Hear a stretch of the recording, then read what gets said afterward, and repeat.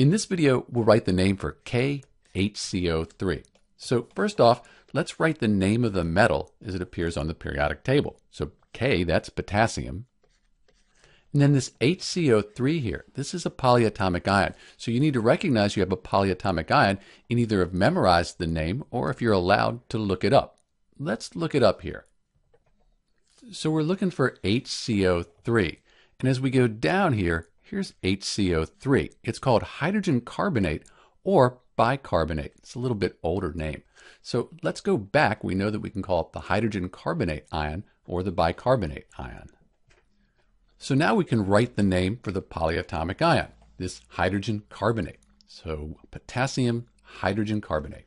And we said this hydrogen carbonate ion here, it's also called the bicarbonate ion. So we could call this potassium bicarbonate as well. So these are both names for KHCO3. This is Dr. B with the name for KHCO3, either potassium hydrogen carbonate or potassium bicarbonate. Thanks for watching.